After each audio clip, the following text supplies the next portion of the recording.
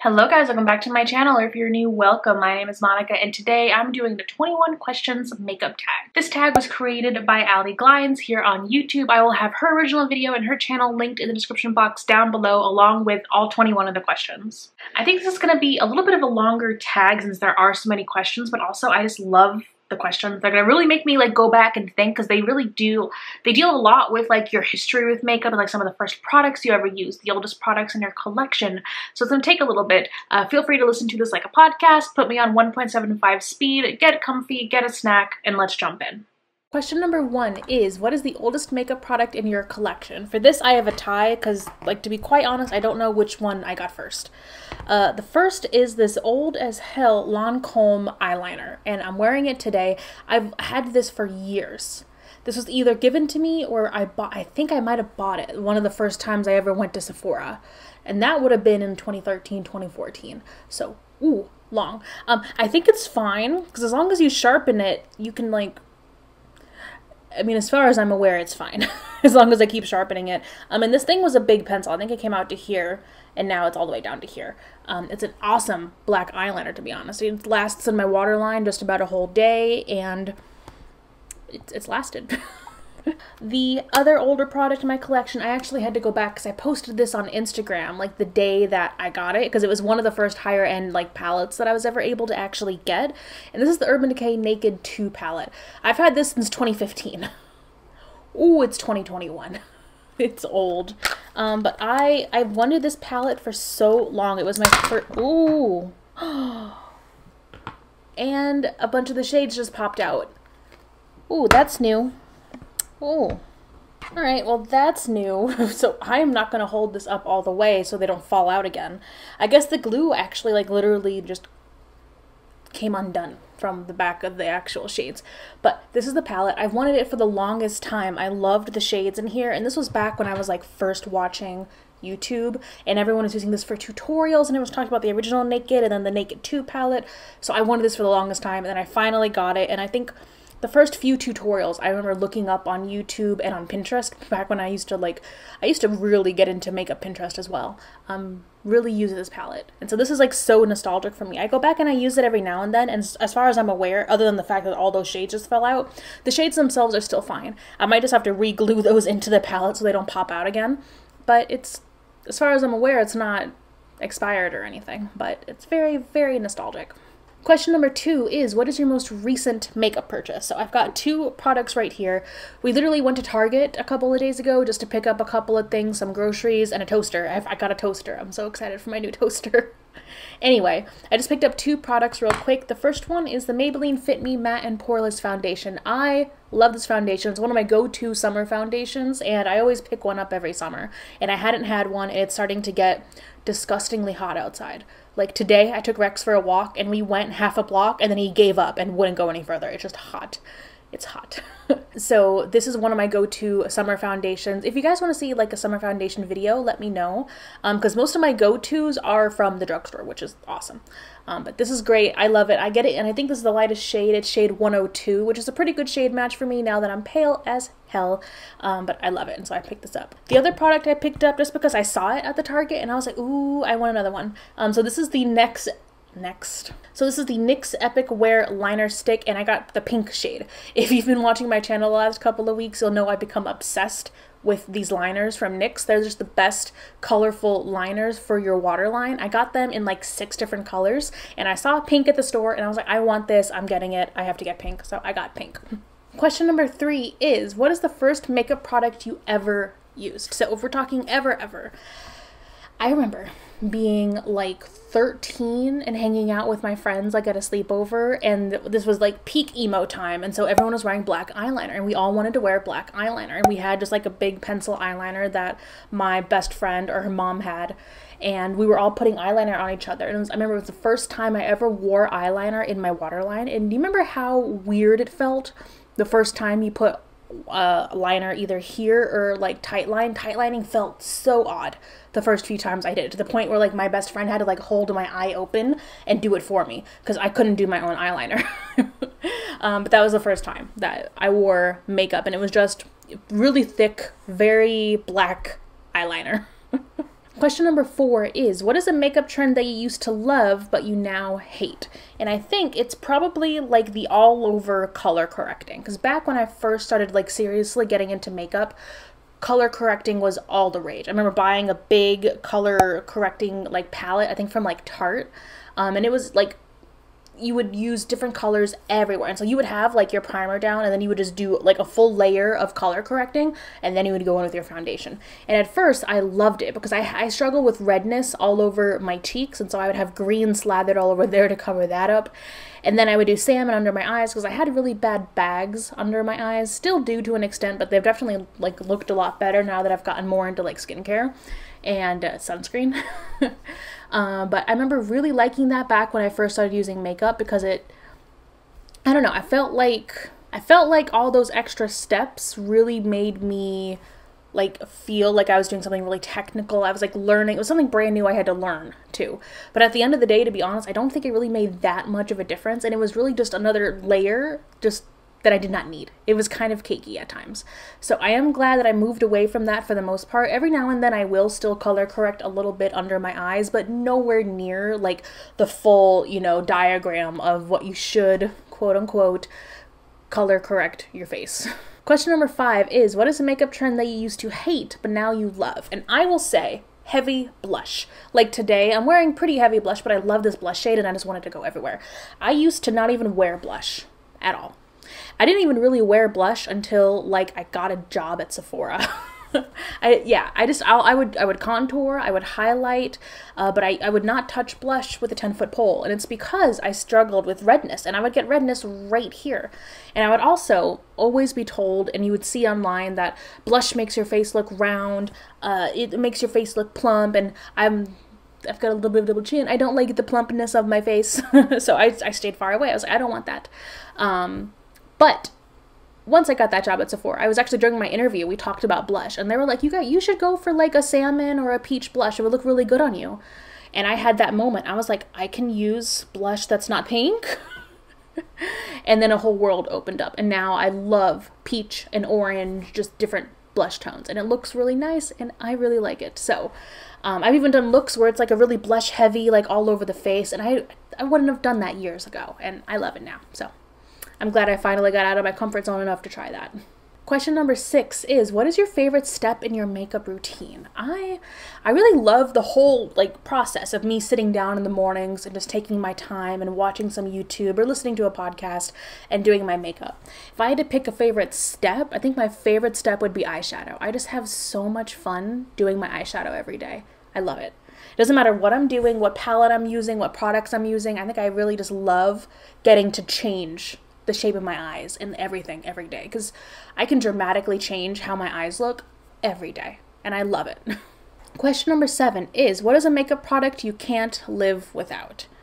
To be honest, I'd probably say eyeshadow, just because I love eyeshadow, and I don't know if I would do a full face of makeup. Like if I had to choose between doing just eyeshadow or doing a full face of makeup but no eyeshadow, I would just do the eyeshadow. I don't like not doing eyeshadow, so I'd probably say eyeshadow. Question number 8 is, what sparked your love for makeup? So this one, it kind of came not really out of nowhere, but it did kind of come late for me. So I was like a total tomboy, like didn't even wear makeup, didn't touch it, really didn't do anything until I was like in my 20s.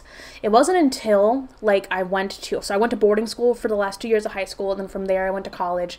And when I was in college, I actually got a job, and I was working at a museum. And while I was there, I remember there being discussions, because all the other women who worked there would wear makeup every day. And I didn't. This was back when I didn't wear makeup at all. And I actually got like a talk from my coworkers, and they were like, yeah, you know, it makes you look professional if you wear makeup. People won't really take you seriously if you don't like put your best face forward, which is kind of BS, but unfortunately it is true in some places. So I got worried, and I was like, oh, I need to start wearing makeup. And so I started wearing like some really basic like concealer, some eyeshadow, but my heart wasn't really into it. I started watching tutorials back then, and I got really good at liner. I loved winged eyeliner. You can ask my friends from back then. I think I had a winged eyeliner every day, just because I loved winged eyeliner. I just loved how that looked on me.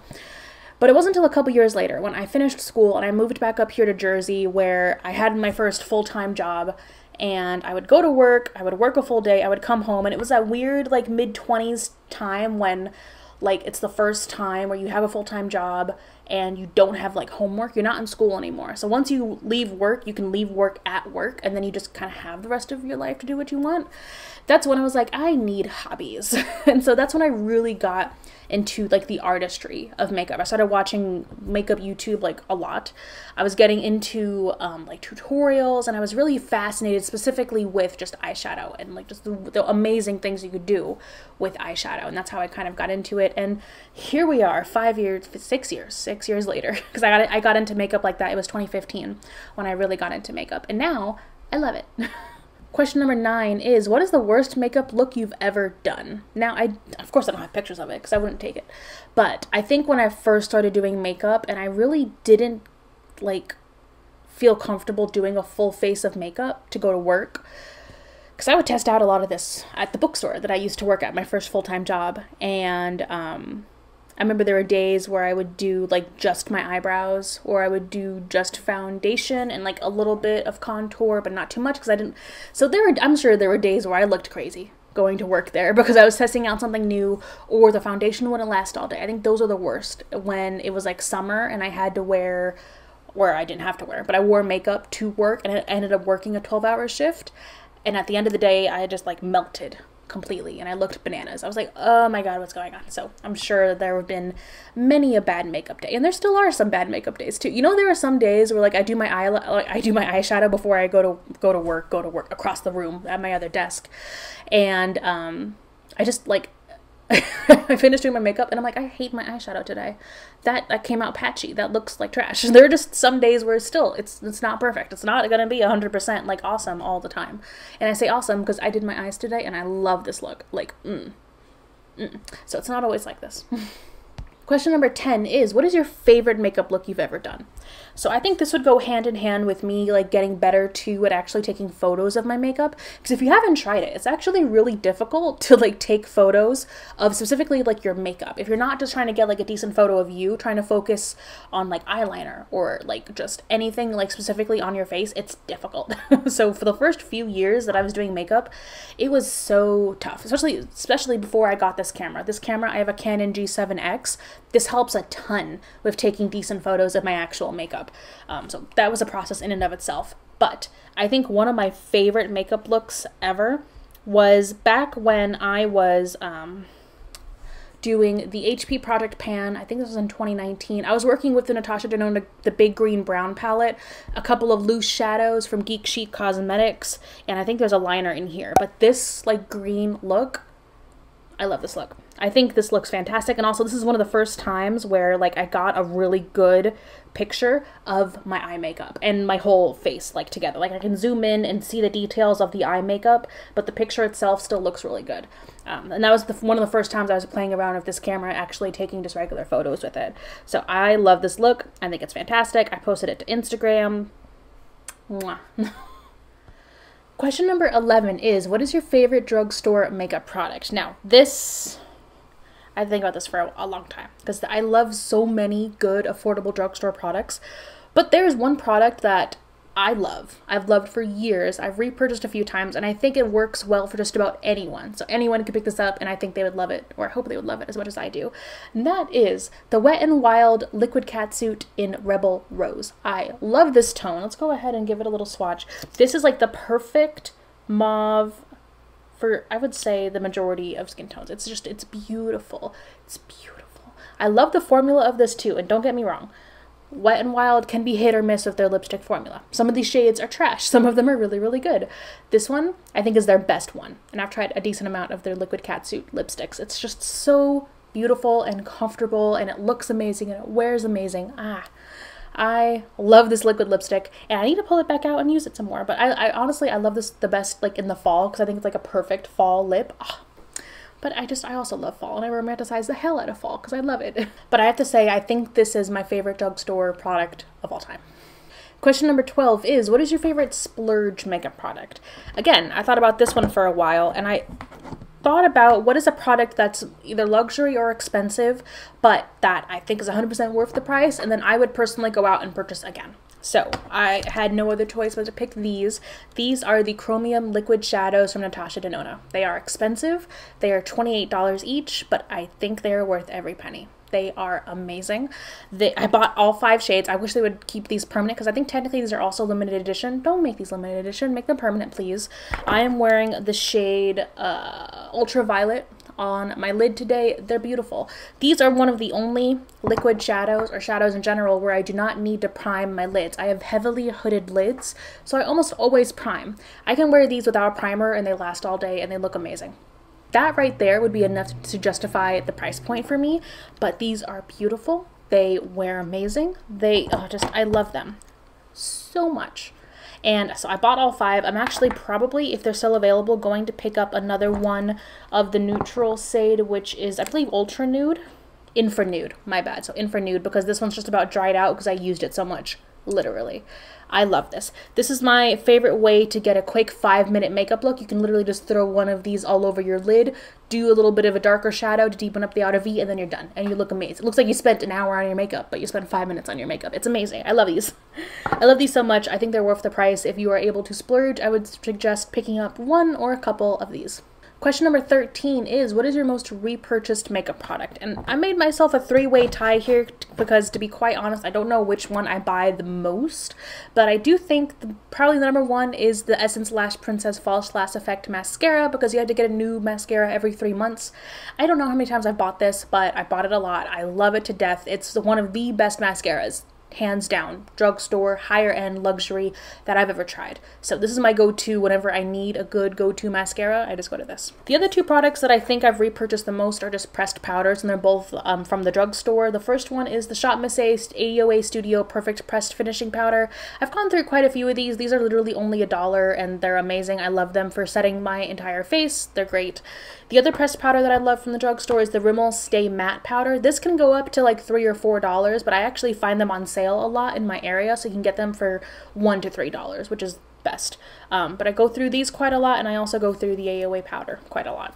Question number 14 is, what is your earliest makeup memory? And I'm going to cheat a little bit, and I'm going to go back to the eyeliner story that I told earlier, because I'm pretty sure like that's the earliest that I was ever interested and ever did makeup. Question number 15 is, what is your favorite place to shop for makeup? So I really like online shopping.